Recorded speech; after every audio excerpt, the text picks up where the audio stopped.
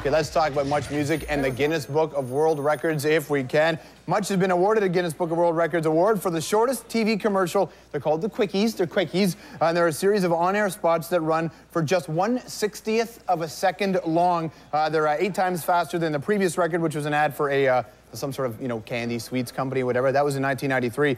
Tharanga Ramanaki is the name of the Much Music producer, editor, who put these things together. He created the Quickies, and here's a quote from him saying, quote, "It's really nice to get this kind of recognition. It doesn't get any bigger than a Guinness World Record." It's true. All right, you ready for it? 1/60th of a second long. Here are the Quickies all put together. Look.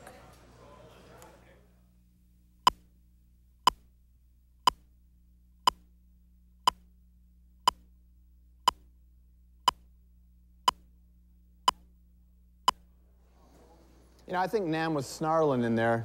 I think Nam was snarling. I was doing something too. Okay, you know what? Just to make it clear, you want to see the snarl and what some of us may or may not have been doing. The Guinness World Record for shortest TV commercial at 1/60th of a second. Can we do it again? We'll do it again. You ready? Here it comes. Look closely. Here it comes. Now.